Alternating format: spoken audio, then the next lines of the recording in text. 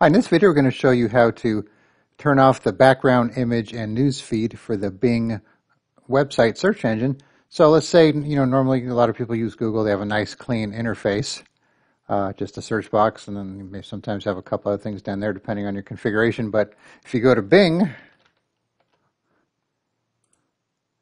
you notice you got this background image and this newsfeed stuff that you might not care about getting in the way of your searches.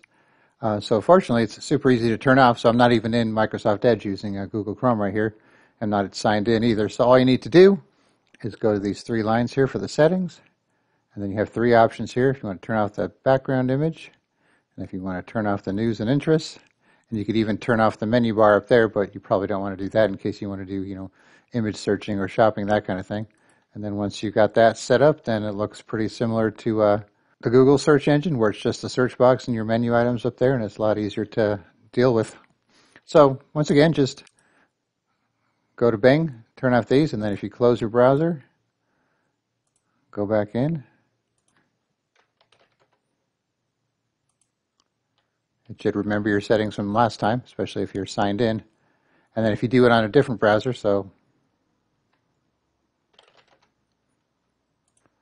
you'll notice you'll have to do it again for your other browser.